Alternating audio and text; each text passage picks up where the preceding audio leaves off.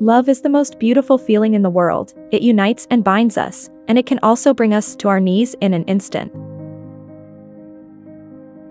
If you love the wrong person, though, you will never experience true happiness in true love. It's like a double-edged sword that can destroy your entire world. If the person you love doesn't value your love, it becomes an addiction, and you chase them more intensely in an attempt to win their love, which ultimately leaves you more broken and empty. You may love someone from the bottom of your heart, but if they ignore you, insult you, and minimize your significance, then the more you lose your dignity and respect. The truth is that you don't have to live as a prisoner of your desire. Hello and welcome to Top Lista. Please don't forget to subscribe and hit the bell icon.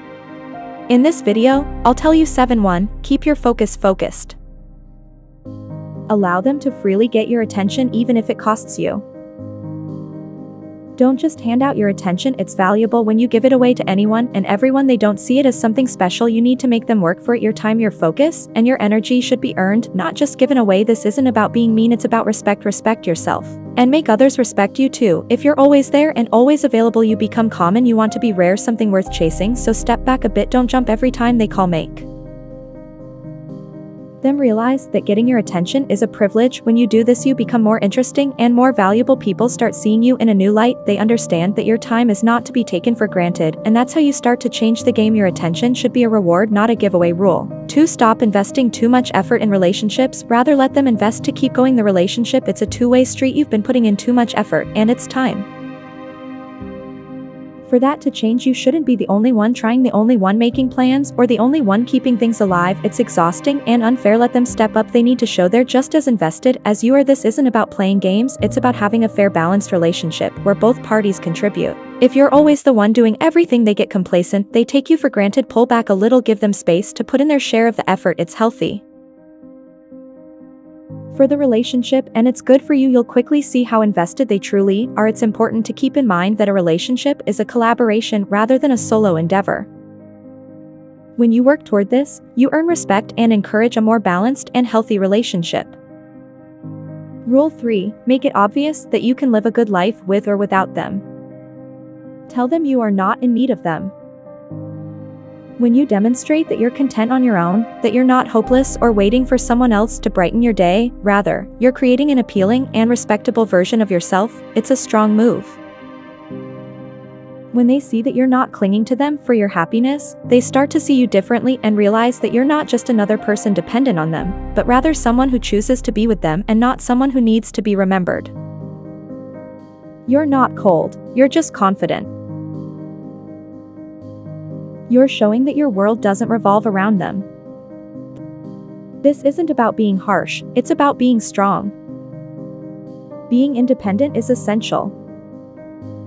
Rule 4. Let them know you're okay by yourself and observe how they begin to pay more attention.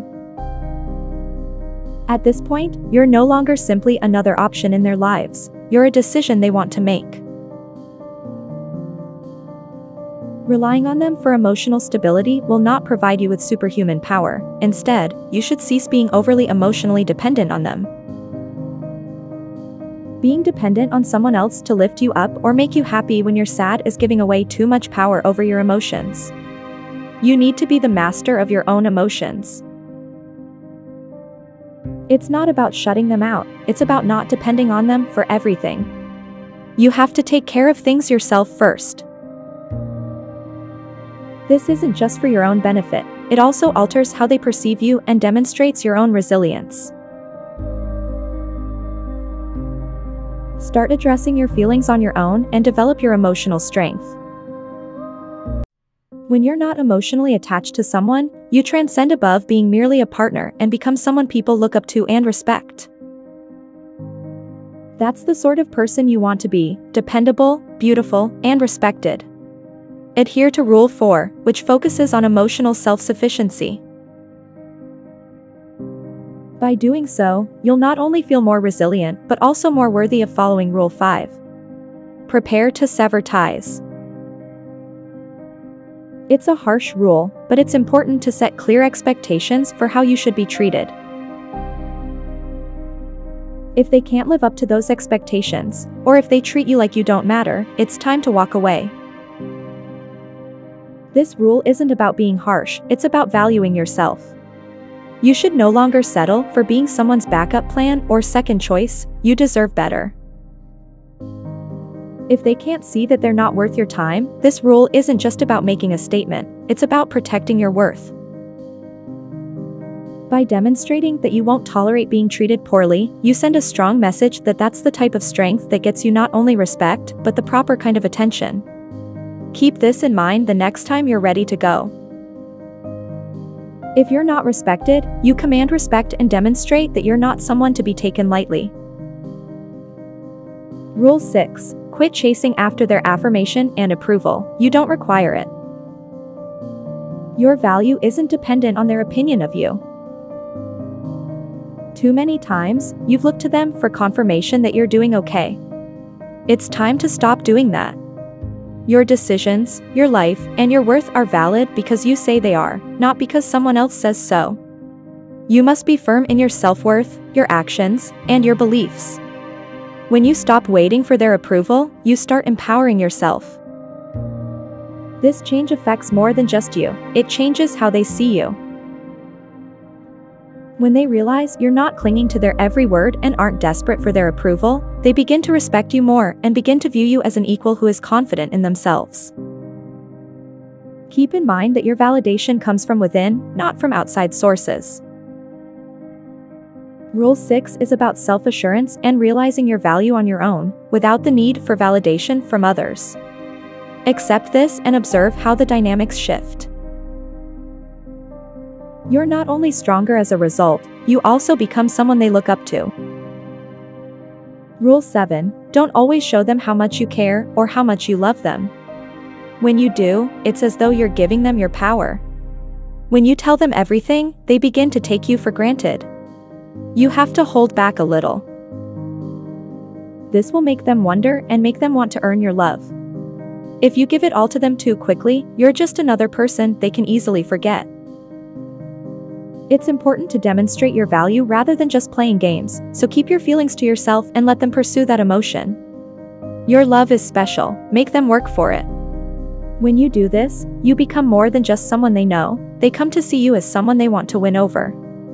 Keep in mind that when you withhold something from them, they become more curious, and the more curious they are, the more they will realize how valuable you are.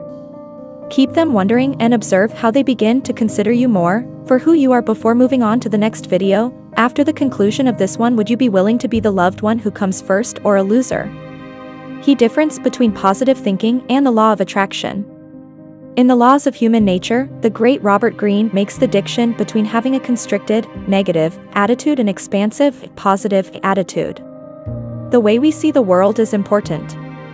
To illustrate this, he uses the example of a young man and a young woman studying abroad in Paris. The young man has a constricted attitude. He finds reasons to not like the people, the weather, or the food. Notre Dame Cathedral wasn't what he hoped, not to mention it is overcrowded with annoying tourists. He has a miserable experience in Paris and swears to never return. The young woman has an expansive attitude. She's not great at speaking French, but she is thrilled to be learning the language.